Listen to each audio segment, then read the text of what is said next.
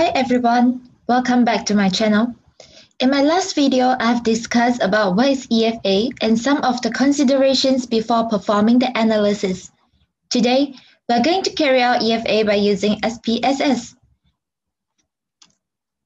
These are the key steps of performing EFA, which consisting of 6 steps. We will begin with step 1, determine the extraction method used in EFA. The aims of extracting the factors is to simplify the factor structure of a group of items. There are several types of extraction method, but the most commonly used are principal component analysis and principal axis factoring. We can decide the extraction method based on the data distribution or the normality.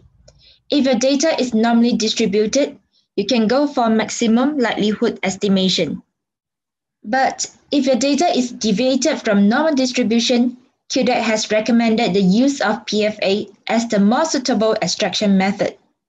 We are going to use the dataset which we had used in the last demonstration, which we have examined the normality and we had also identified and removed the outliers.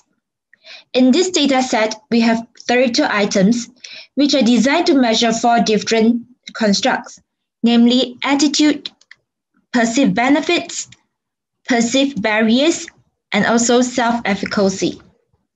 The instrument is developed based on the health belief model. To begin with EFA, we need to go to the toolbar and select Analyze, go for Dimension Reduction, and select Factor. You can see all your variables are included in the columns here. Click Ctrl A to select all the items and insert into the variables column. Then go to Descriptives.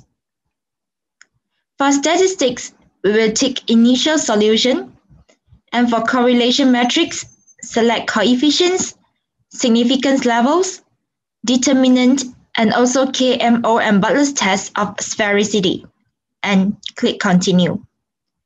For extraction, you can see the default method is principal components analysis.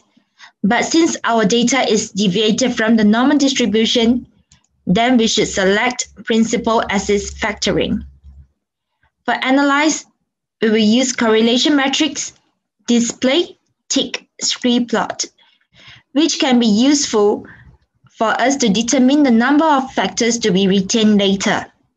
For extract, since we still don't know we have how many factors, then we will choose to extract the factor based on eigenvalue and set the value as 1, then hit Continue. For rotation, scores, and options, we can leave it aside first, since we will not be examining the output for it at the moment. Now click OK to run the analysis. You can see the output for this analysis included a correlation matrix that shows the relationships or correlations between the items. Tabernick and Fiedel recommended inspecting the correlation matrix for correlation coefficients over 0.30. If there is no correlation beyond 0.30, that means the item could be irrelevant and not correlated with any factor. Then we should consider removing it. Let's look at the example here.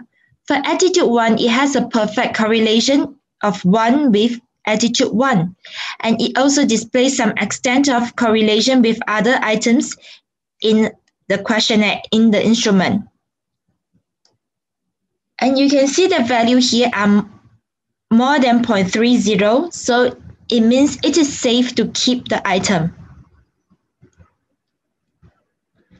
You can see the rest of the output include KMO Bartlett's test, Commonalities, total variance explained, scree plot, and also factor matrix.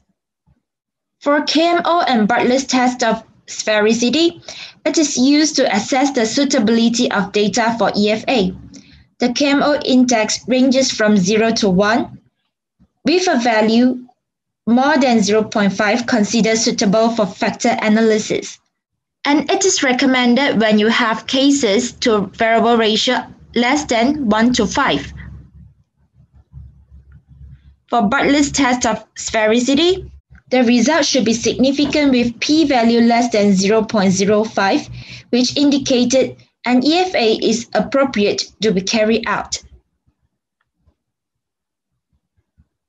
Commonalities is the extent to which the item correlates with all other items in the analysis or the variance contributed to the factors in a factor solution.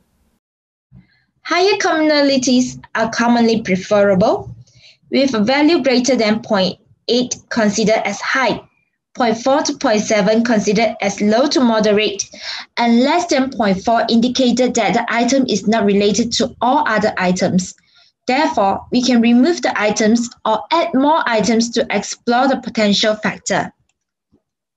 You can see at the example here, the items attitude 5, barrier 10, efficacy 5 has commonalities of values less than 0.4. So, we will eliminate the items from our analysis later. That's all for today's video. In our next video, we will continue with the approaches used to determine the number of factors to be retained in EFA. Hope you had enjoyed the video and the information discussed in this session are useful for your research.